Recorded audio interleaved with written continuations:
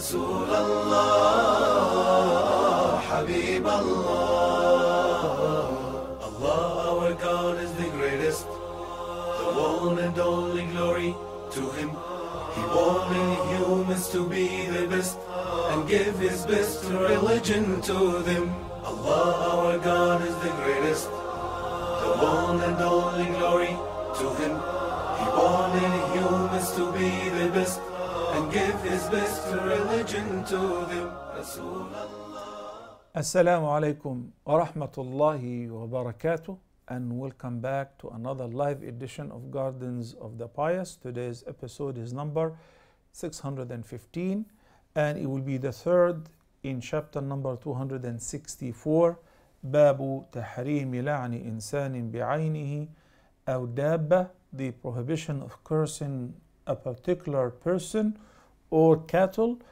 And all of that is under the chapter of Al-Umur Al-Manhi Anha, the book of the prohibited actions.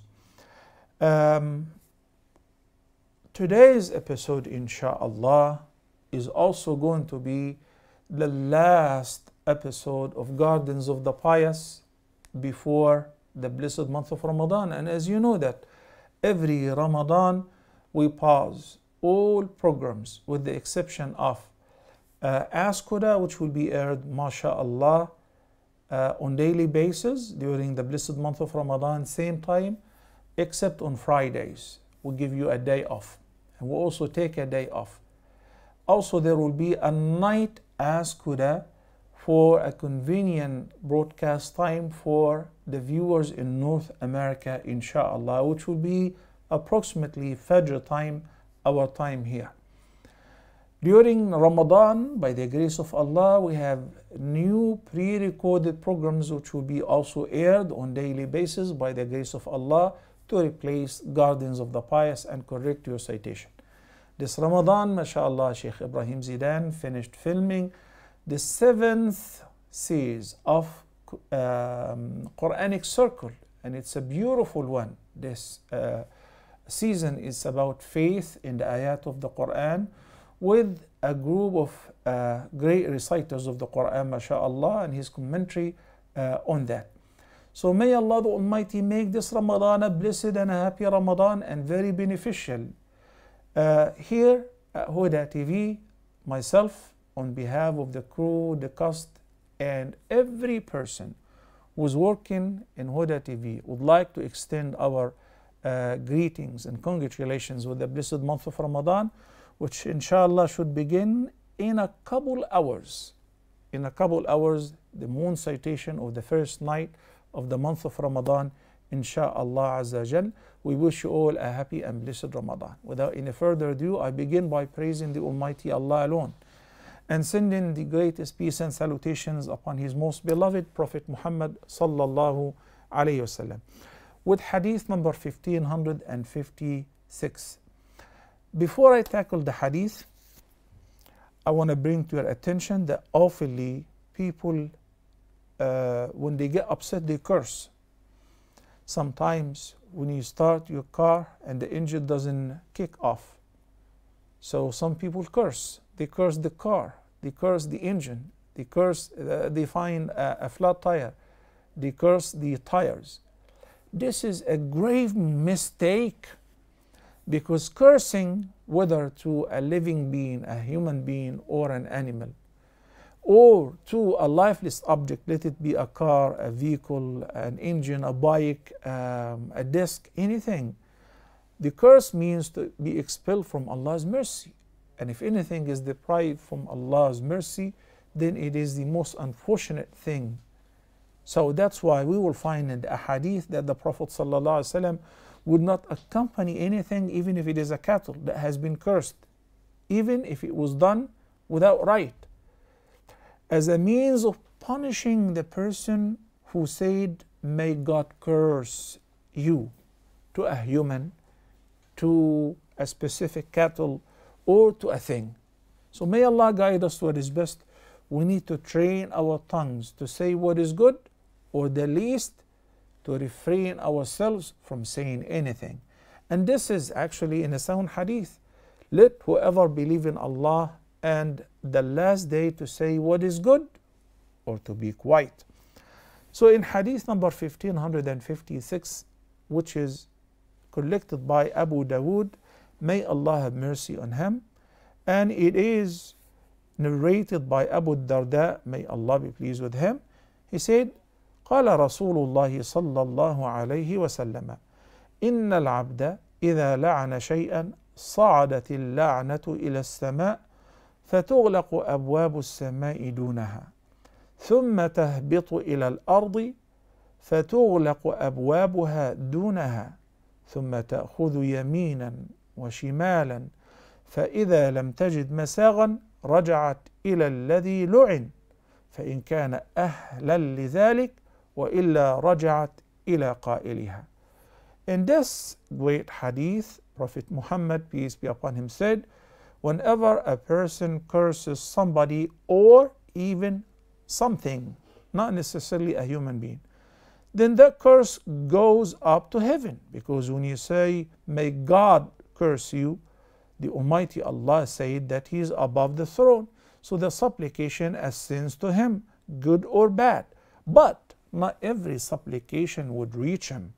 There will be filters to filter out the awful invocations and the invocations of curse and that which make no sense. So whenever a person curses somebody or something, the curse goes up to heaven and the gates of heaven get closed. Then it comes down to the earth and its gates get closed. Then it turns right and it turns left. And then if it doesn't find any way out, any entrance, or anywhere to go to, then it returns to the person or thing that had been cursed. And if he or she or it or they deserve to be cursed, then they will be cursed. Otherwise, it returns to the person who uttered it. So this is, my dear viewers, a serious warning from the Messenger of Allah, peace be upon him. So when the word comes out of your mouth with a supplication, with an invocation, we know, we studied in the book of Ad-Du'a, ما لم يدعو بإثم أو قطيعة رحم. Not every dua will be accepted. Sometimes a person makes an awful dua which tends or aims at severing the ties of kinship, or a dua which is evil. We get some messages, well, the woman whom I always loved, she got married. Can I still make dua that may Allah make me marry her? That is idiot. She's already married. You gotta honor that. You gotta respect that. Do you know that when a woman is already divorced and she is in the iddah of 3 quru, 3 menses or 3 months, you're not even allowed to hint to her that you are interested in marrying her? And obviously she and her guardian and her family are not allowed to accept any proposals or talk about marriage. Why not? Because even though she's divorced, she is officially still with somebody else. And he can take her back to his marriage life and revoke the divorce without her consent, without a need for an agreement from her guardian. Okay? فَإِمْسَاكٌ بِمَعْرُوفٍ أَوْ تَسْرِيحٌ بِإِحْسَانٍ. Not until and unless the iddah elapsed, then it's not possible to propose or to show interest in a woman, let alone asking Allah, oh Allah, I love this woman and I want to marry her. She's married. Don't you get it? So this is a dua of a sin. Somebody cut you off while driving. You're very offended, you're very upset. So you start cursing him, asking Allah, may you get killed, may you die in a car accident. Take it easy, my friend. All of that because somebody cut you off. Wallahi, if both of you happen to meet and you know that he was on a hurry, he was rushing because of an emergency, you would give him an excuse and the benefit of doubt. Then how would you swallow and take back cursing him or her? invoking Allah that they may get killed in a car accident. So take it easy. Be merciful. Man la yarham, la yurham.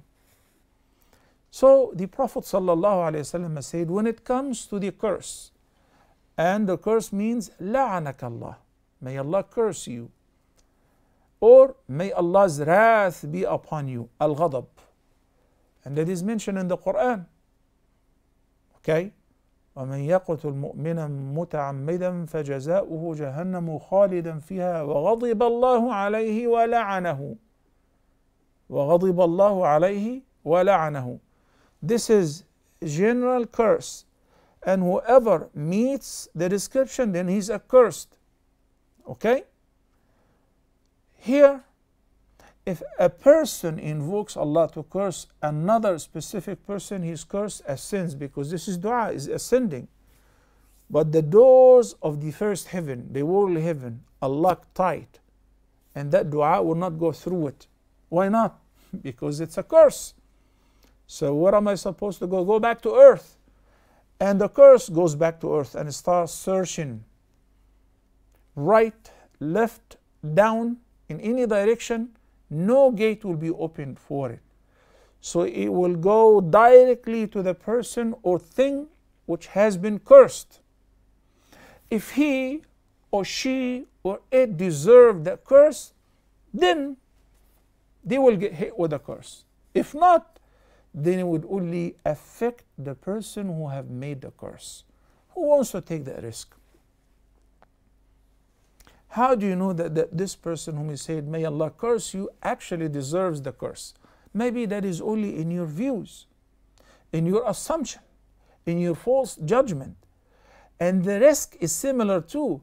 Whenever a Muslim says to another Muslim, Ya kafir, oh, who you disbelieve, you're a disbeliever, then that word is a label and a title for one of them. So if the person whom you said you are a kafir to him or to her isn't a kafir, then you are the kafir one. You want to take that chance? You want to take that risk? No. So what would you do?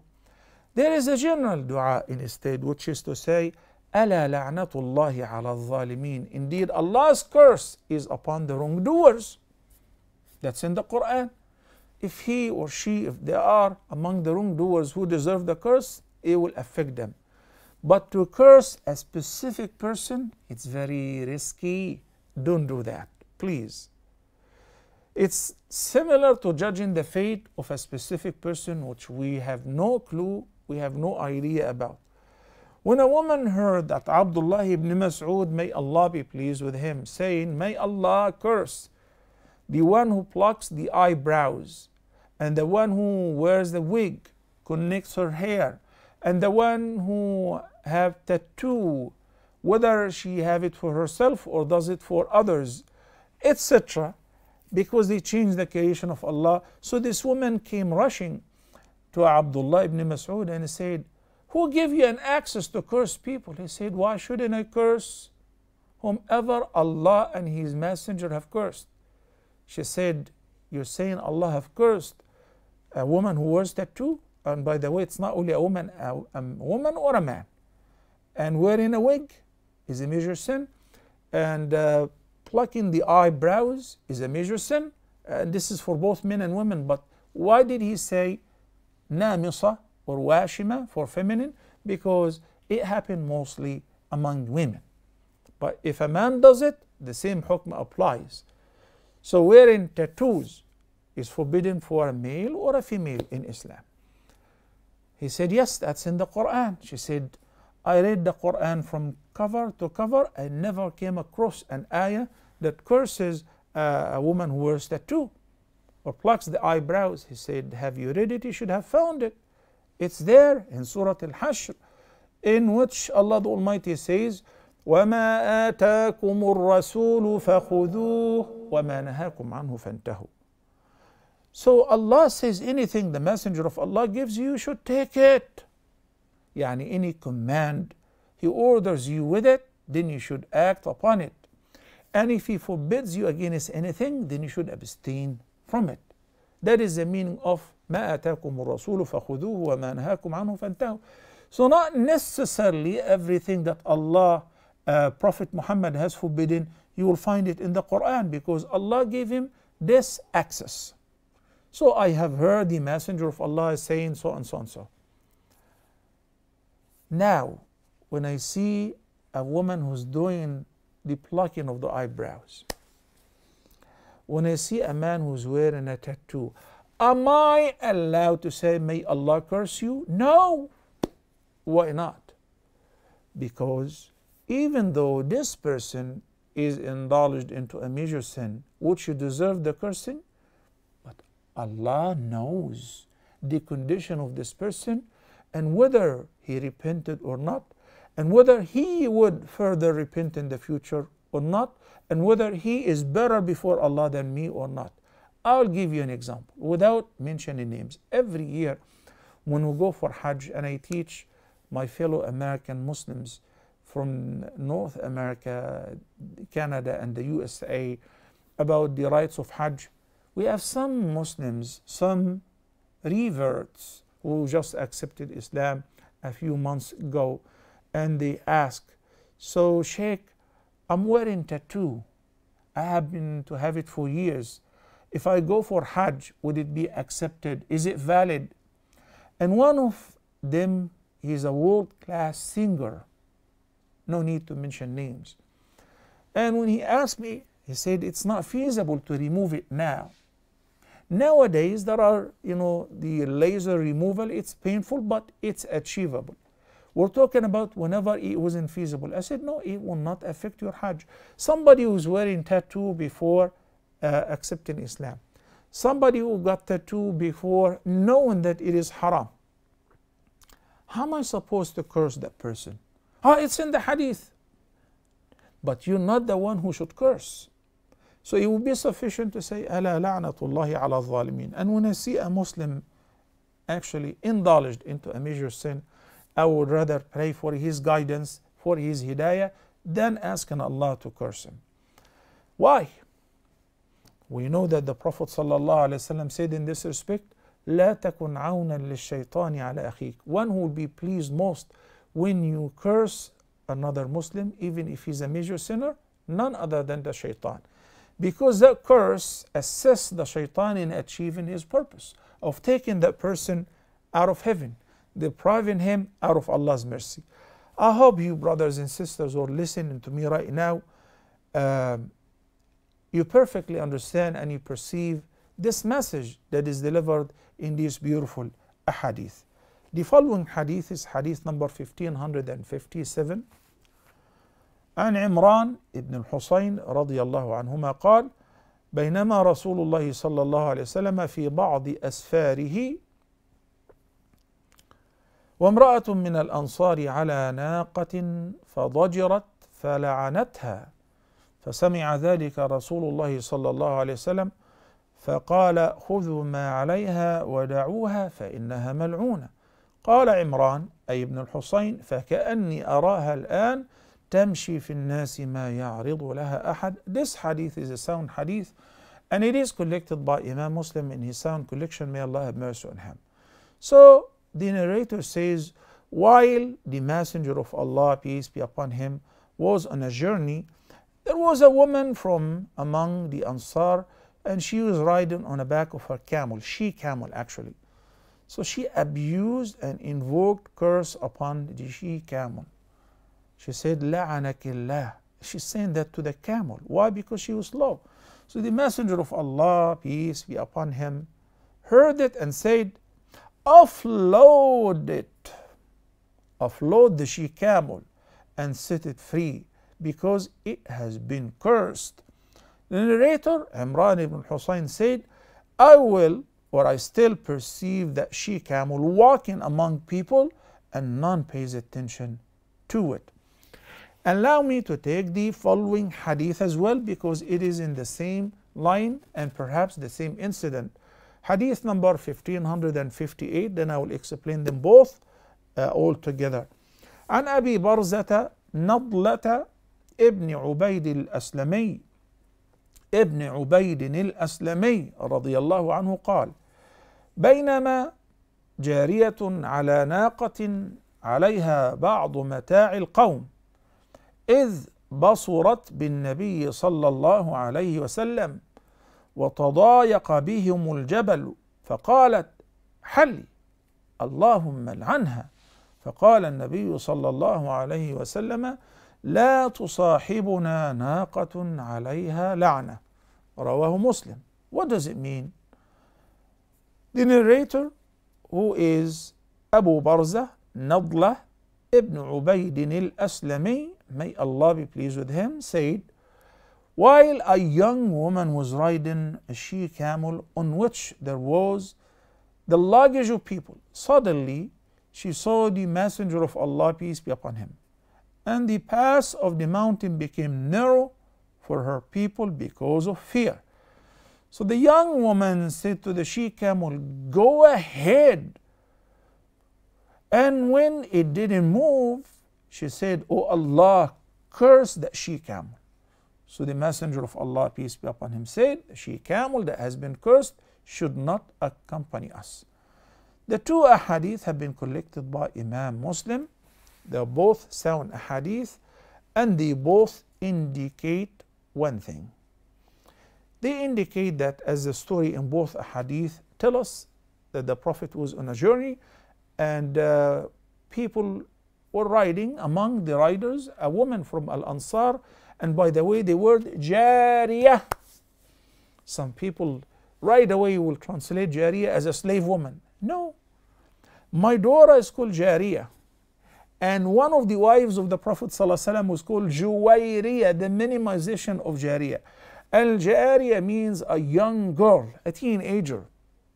Okay, and a Juwayriyah is even a minimization of that, a little girl.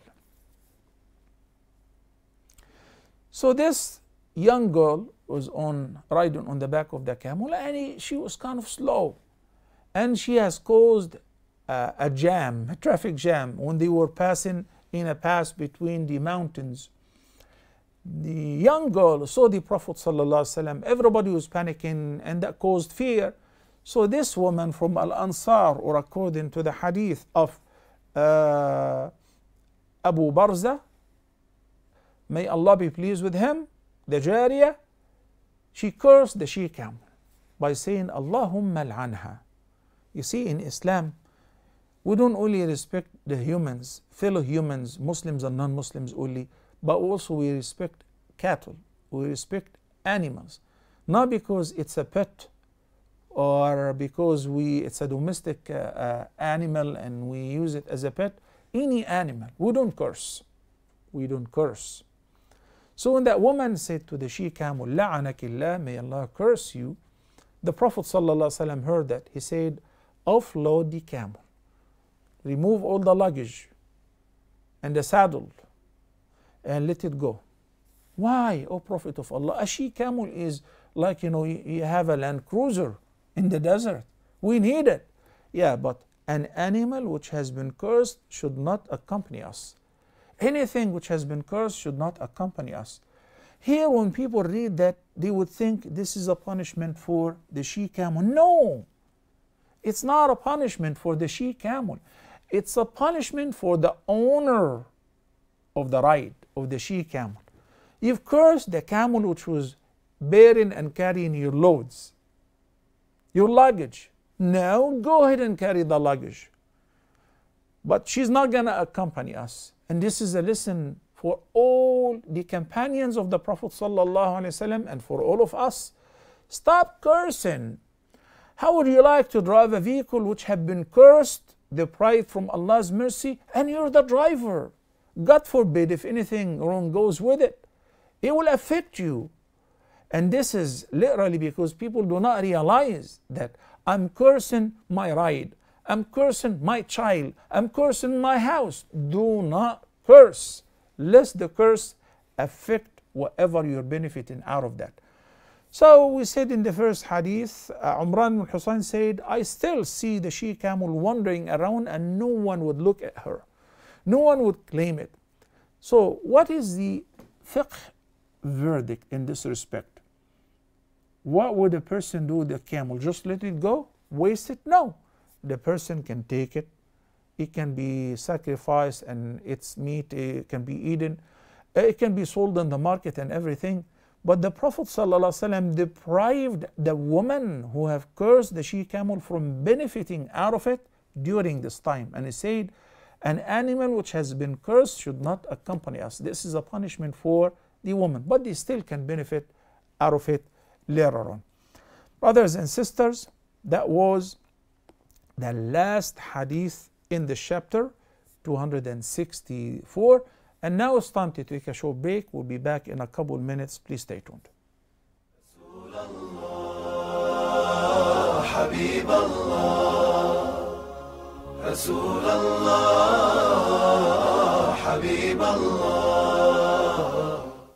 Dear viewers, if your age is up to 12, if you have a beautiful voice in reciting the Quran, if you got to know the correct pronunciation of the Quran, i.e. tajweed, then you've got a chance to participate in Heavenly Voices. Just send us a well-lit, high-quality video of 3 to 5 minutes reciting the Quran at voices@huda.tv, voices@huda.tv. Be one of the 30 heavenly voices that will be broadcasted on Huda TV daily this Ramadan.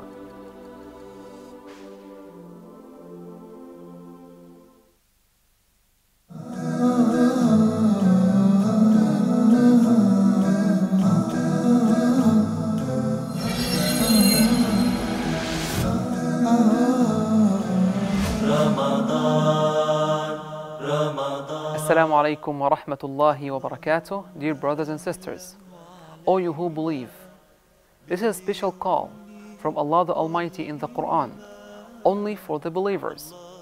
In some verses in the Quran, Allah says, Ya ayyuhan nas, addressing all the humanity. These are general messages to all the humanity. But when Allah says, Ya ayyuhal ladhina amanu, all you who believe, He will have special messages only for the believers.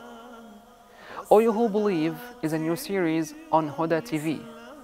With Mohammad Maslouh, I will be honored to host you. In every single episode, we will try to analyze and understand together how to implement one of those messages, especially for the believers, in every single ayah that starts with Ya ayyuhal ladhina amanu. Please stay tuned.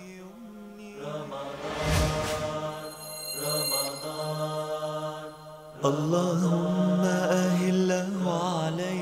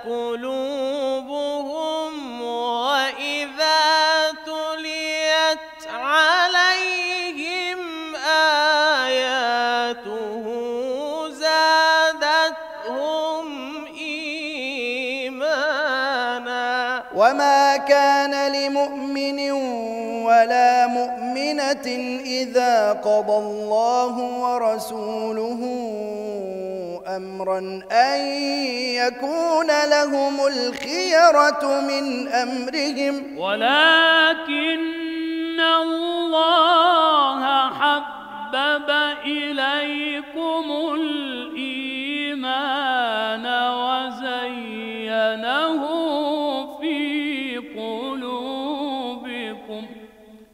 It's by the mercy and the grace of Allah subhanahu wa ta'ala that we have Quran in circle for the 7th year.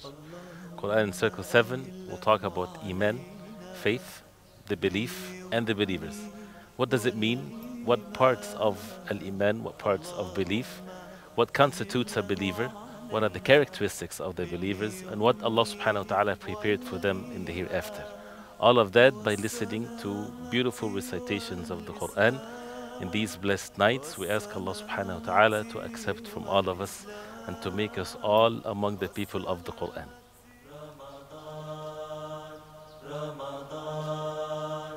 اللهم أهله علينا باليمن والإيمان رسول الله حبيب الله رسول الله.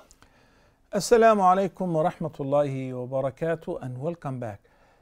Let me share with you and remind you quickly our phone numbers and contact informations, beginning with the area code 002, then 0238555131.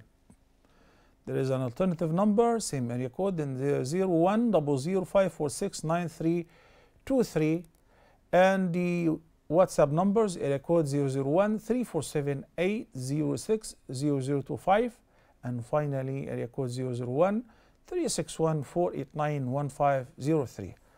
Before I take any call, I would like to share with you some very good news, mashallah. A few days ago when we announced that we're launching a campaign in affiliation with Human Appeal out of the UK to feed 1,000 families during the blessed month of Ramadan. The good news is, alhamdulillah wa shukrullah, we were able to provide food for 300 families. More than 126,000 meals have been distributed already by the grace of Allah. Alhamdulillah. So 300 families have enough food for iftar and suhoor meals throughout the whole blessed month of Ramadan. I want to thank Allah subhanahu wa ta'ala in the first place for giving us the insight and tendering our hearts to make us feel the need of those who are in need.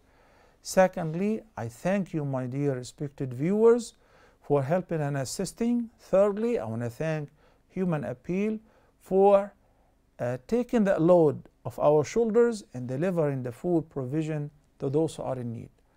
May the Almighty Allah bless you all. In the sound hadith, the Messenger of Allah, peace be upon him, said, مَنْ فَطَّرَ فِيهِ صَائِمًا كان له مثل أجره غير أنه لا ينقص من أجر الصائم شيئا. Whenever you give food to a fasting person or persons to break their fast upon, whether in Ramadan or any day that they are fasting during, that they will receive a full reward for their fasting, and you, the provider of that provision, would receive a similar reward, the same exact reward of fasting of that fasting person, without diminishing the reward of either one of you. Alhamdulillah. And that's why every Ramadan I say, who would like to fast Ramadan this year 60 days instead of 30, 90 days instead of 30, or 120 days, or even as many number of Ramadan multiplied by any factor as you wish. Each day of Ramadan, when you feed one person, if you do that throughout the month of Ramadan, alhamdulillah, you secure the reward of fasting 2 Ramadans in one.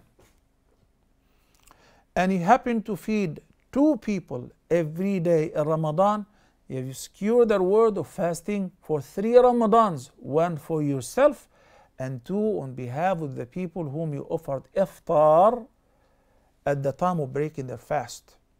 When we fast and we taste a little bit of hunger, a little bit of thirst, and we refrain ourselves from the food that we desire and we like, and then we know that it's only a matter of a few hours, and at the iftar table I would have my delicious spicy biryani, or I would have my Arabic food, or hanith, or whatever, mashallah, or the seafood you like.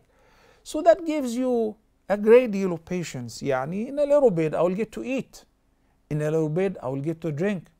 But wallahi, I've been to some countries, there is no drinking water. There is no drinking water. And people, you know, they have to walk on foot for miles to fetch a bucket of water or a few gallons of water. They carry them over their heads. And they are, number one, our brothers in humanity. And number two, they are Muslims like us. And we, as Muslims, the Prophet ﷺ described us as كَمَثَلِ الْجَسَدِ الْوَاحِدِ, a single body.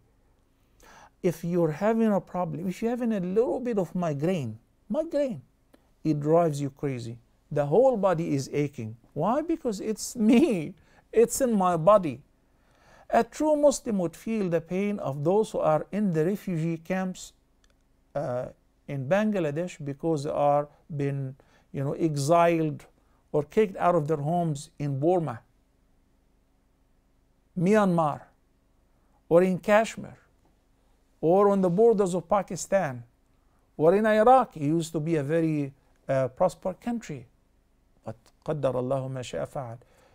Syria, the borders between Syria and Turkey, a couple million refugees here and there. So when I eat the meal and I say Alhamdulillah, my kids, Alhamdulillah, we made sure that MashaAllah, we have some families who are eating today with us. We're eating iftar like us. That will be the most delicious food I eat, because I eat while knowing that I have become and I happen to be a means or a cause to feed other families, other Muslims who are in need. I'm not a fundraiser. I'm not, and I don't like to be a fundraiser. But I think it is my duty before Allah subhanahu wa ta'ala, if I have that screen, if I have that window, and I have seen it since last Ramadan, mashallah, we were able by the grace of Allah and through the help of human appeal to deliver food to tens of thousands of people. So why not? So I'm doing the viewers a favor to share with them. Those guys are authentic. And alhamdulillah wa shukrillah, in any country, when you swab your card or you donate, you can deduct it from your tax. Whether you live in North America, USA and Canada, or all over Europe, or in the countries where you can deduct it, it's tax deductible. And you happen to feed and provide provision for those who are in need. Make this Ramadan your best Ramadan by providing for as many families as you can. Alhamdulillah, before Ramadan began, 300 families will secure their meals for the whole month of Ramadan. So my dear viewers, thank you so much. Jazakumullahu khairan. And now we'll be happy to continue, inshallah.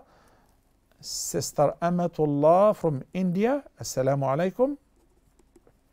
Assalamu alaikum, Sheikh. Alaykum salam wa rahmatullahi wa barakatuh. Go ahead, Sister Amatullah.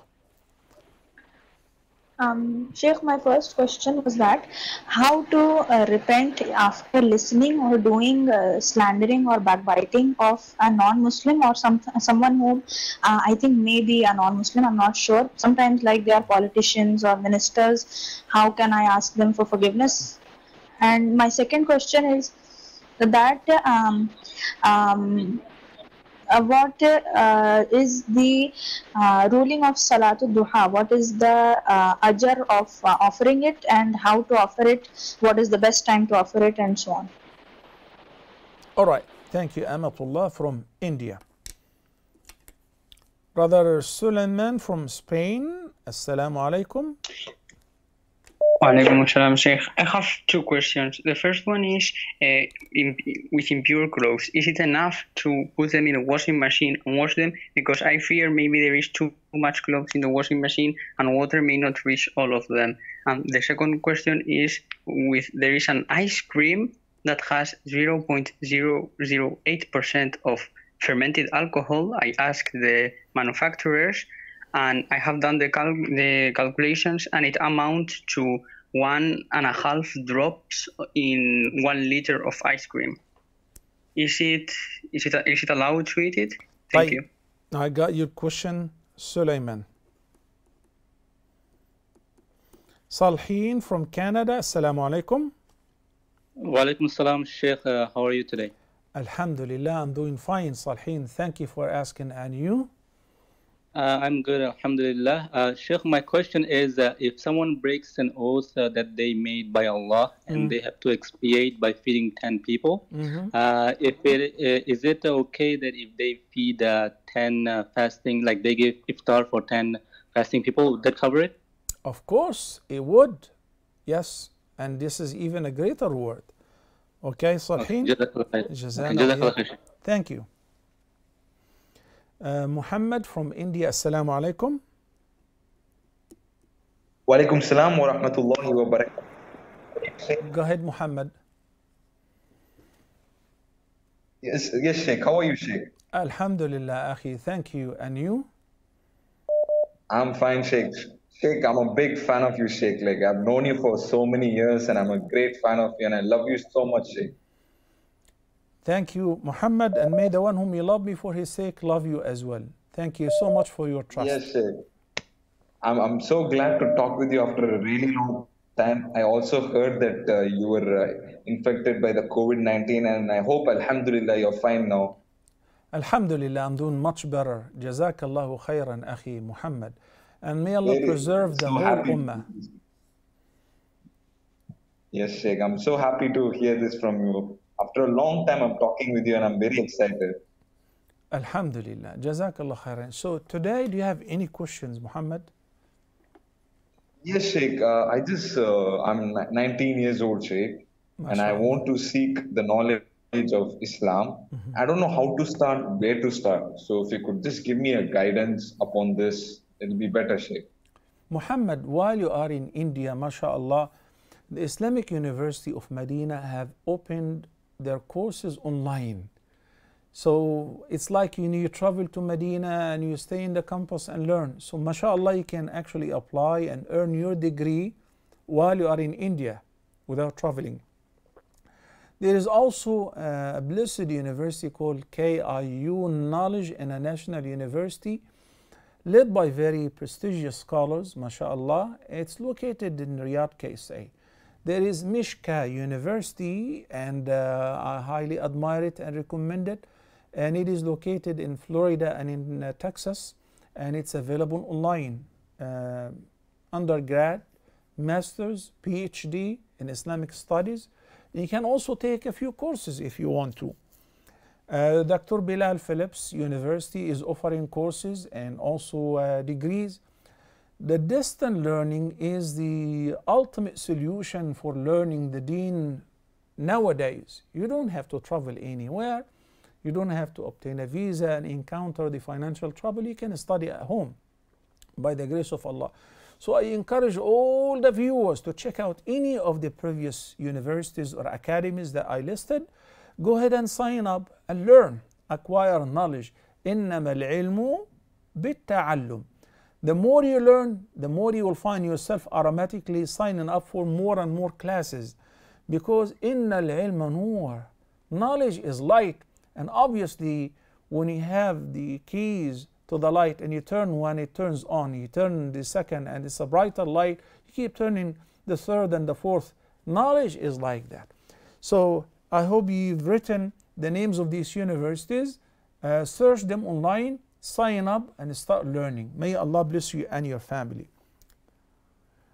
Assalamu alaikum, Sister Latifa from the USA. Welcome to the program. Wa alaikum salam. Go ahead. I have one question.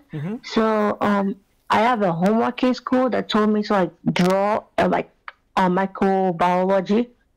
So I have to draw the bacteria, and some of them are alive and they are moving. So is it allowed for me to draw it? That is perfectly fine, and I have done that a lot. And I've done it in the classes of pathology, in the classes of course, there's something called pharmacognosy, where you study the plants and you draw what you see under the microscope. So it is perfectly okay to do that, Sister Latifa from the USA, for the purpose of learning. Abdul Rahman from Palestine, Assalamu alaikum. Wa alaikum salam, Sheikh. Yeah, Abdul Rahman, I was hoping it will be you. MashaAllah, la quwwata illa billah. You're gone for a long time. How are you and how's your family? Alhamdulillah, we're great. Did you hear about our competition during Ramadan, Beautiful Voices of Reciting Quran? Yes, I did. Did you send a video already? No, inshallah, I'll send it. Today should be the last. I want you to send it as soon as feasible, and your younger brother as well. Okay? We will have very good prizes. I will do it. Inshallah. Go ahead. Abdurrahman, do you have any questions? I want to tell you Ramadan Mubarak for you and for all the Muslims in the world. Thank you so much. That's very sweet of you. You know, Abdurrahman, Ramadan Mubarak, of course, to you and your blessed family and all Muslims, particularly Muslims in Palestine. I saw a beautiful video yesterday where Palestinians were actually washing off Al-Masjid Al-Aqsa and the front yard and the backyard, the courtyard. May Allah bless you. I remembered you and I assumed that you were one of those who were doing the voluntary cleaning. May Allah bless you and your family, Abdul Rahman. Mulki from the UK, Assalamu alaikum. Alaikum Sheikh. Alaikum assalam wa rahmatullah. Mulki, welcome to the program. Jazakallah. Jazana wa iyyakum. Thank you. I want to ask you, Sheikh, I have missed my 23 days of last Ramadan because I was heavily pregnant. Do I have to pay money as well as making up the fast? I have a question for you, Mulki. Did you delay making up without a valid reason, or you were still not feeling well? After I gave birth, I was breastfeeding, so I was finding it a bit difficult. So I'm still breastfeeding, but my baby was young during the year, so I couldn't make up. So actually, that's a valid reason, Mulki. No problem. Inshallah, I hope you will be able to fast during this Ramadan. Then afterward, you can make up the missed days of the previous Ramadan without having to pay any extra ransom. Okay? Okay. Well, I want to ask you another question. Sure. I have borrowed money from my sister a long time ago. She actually gave me money to hold in my bank, and afterwards I decided to use the money. I've used it and then informed her that I've used the money to buy a land, and then she said, "Okay, it's fine." I asked to forgive me for not telling her before using it, and she was okay. But after a few years, she kind of changed her mind, saying that because I lend you the money for the land, now that it made more money, I wanted the land that you bought with my money, not the money that I actually borrowed from you. So is it compulsory for me to give her the land or the money? Okay, Sister Mulki, in the first place, you all know, and I'm sure you agree with me, that you shouldn't have used the amana which was given to you to keep it, not to use it. But since you've used the money, if she asks for the amount, the same amount, you should pay it off immediately. If you're not able to pay it off and she asks for the value, you should give her the value. But if you have the cash and she said, "I want it now," give her the same amount and you don't have to give her the land. And everyone, if you're given an amana to keep, you're not allowed to use it. Barakallahu feekum. Assalamu alaikum. Sharif from the UK. Assalamu alaikum. Wa alaikum salam wa rahmatullahi wa barakatuh. Firstly, I want to say thank you for doing this amazing job. I've been watching for a long time. You're doing a great job. Thank you, Sharif. Jazakallahu khairan. May Allah bless you and your family. I've got one question. Yeah. So I'm raised in the UK, and when I grow older, I'm thinking of migrating to a Muslim country like Malaysia.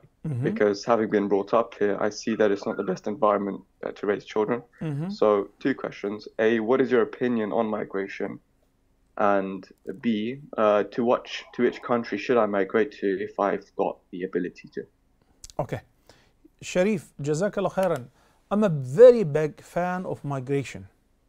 And migration is one of the core beliefs in Islam. So if a person is living in a society where, as you said, that it's not very convenient to raise your kids, then you should look for a better place to migrate to.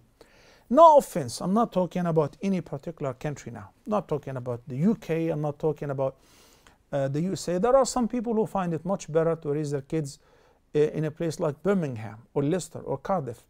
They have an Islamic school, they have a musalla or a masjid, and they are doing fine. We have a young girl whose name is Maryam. She calls us from the UK. MashaAllah, she's an amazing girl. Her family did an excellent job of raising her. So I'm not generalizing. But I say there are some people who happen to live in Egypt or Syria or whatever, and they don't find it convenient for themselves because of political reasons perhaps. So migrate where you can practice your deen, preserve your identity, and take care of your kids and teach them the deen. If you have the means and pay a visit to Malaysia, Malaysia is a beautiful country. If you want to be a very good Muslim in Malaysia, you can. If you want to be a loser in Malaysia, yes, you can as well. Likewise in Europe, likewise in the UK. But it's a lot easier to be a good Muslim in a place like Malaysia or the Muslim countries, obviously. So the situation is kind of volatile, Sharif. A few years ago, people used to come from North America, from all over Europe to study in Syria, to study in Egypt, to study in Jordan, to study in Medina, you know, tens of thousands of them, even from Pakistan to study in some of these Arabic countries, not only from Europe and the US. Situation has changed. So when you ask me, I want to go study here and there, I say, no, it's not safe. Don't travel to any of these countries, list of countries, okay? So yeah, I want to save myself, I want to learn the deen, but meanwhile it is not safe to live or upbring your children in some of these countries because the situation has changed. So when you ask me for an advice, for the time being, Malaysia is a beautiful place, yes, okay? Travel to Malaysia, pay it a visit, you and your family, and check it out before you make up your mind. Jazakallah khairan, Sharif. Before I wrap it up, we had Suleiman from Spain, who asked about the ice cream which has 0.001% of alcohol. Let me explain two things. The first is, what is the hukm on adding alcohol to any food or drink? This act is haram, irrespective of the amount or the percentage. The second question, what if I buy a medication or a food and they say there is a very, very insignificant amount and it evaporated? I would answer this question in the light of the availability. Yes, there is another ice cream which is alcohol free. This is what I should buy, this is what I should consume. But if there is nothing but this, or all what is available in the market, the cake or whatever, there is the 0.0001% of alcohol, and we don't have otherwise, then it's permissible to use this. Sister Amatullah from India, repenting from backbiting. We've discussed before, backbiting is forbidden whether you backbite a Muslim or a non-Muslim, okay? A politician or a shoemaker. And it is best to preserve your tongue and zip off your mouth, not to give your good deeds and hasanat as a gift to the person whom you hate most. And that's why you backbited him, but you give them your good deeds. So tawbah by ceasing, by not making any more backbiting. And obviously, practically speaking, it's not a good idea to go to any person and say, well, I talked ill about you, so forgive me. Because the human nature would not accept that. Rather, make tawbah. If the person is Muslim, seek forgiveness for them. If they happen to be backbited in your presence, defend them in order to make up for your earlier backbiting. Also, Al-Nabi sallallahu alayhi wa sallam said in the hadith, أَتْبِعِ السَّيِّئَةَ الْحَسَنَةَ تَمْحُهَا. Follow the evil deed with one which is good, it shall erase it. So I'm going to give in a charity with the intention of wiping off this particular sin. I'm going to pray 2 rak'ahs after I make a special wudu for it with full concentration in the prayer in order for Allah subhanahu wa ta'ala to forgive me that particular sin. And inshallah, that will do it. As I said, brothers and sisters, alhamdulillah, this is, or that was the last episode of Gardens of the Pious before Ramadan. In approximately an hour or so, it will be announced the moon citation of the blessed month of Ramadan. اللهم بلغنا رمضان غير فاقدين ولا مفقودين. اللهم وفقنا فيه للصلاة والصيام والقيام وقراءة القرآن. أقول قولي هذا وأستغفر الله لي ولكم. وصلى الله على سيدنا محمد وعلى آله وصحبه وسلم تسليما كثيرا, beginning from tomorrow inshallah, and every day during Ramadan with the exception of Friday we will have Ask Huda, same time. Happy Ramadan. Wassalamu alaikum wa rahmatullahi wa barakatuh. Our God is the greatest, the one and only glory to Him. He wanted humans to be the best and give His best religion to them. Allah, our God is the greatest, the one and only glory to Him. He wanted humans to be the best and give His best religion to them. So why did they ignore that?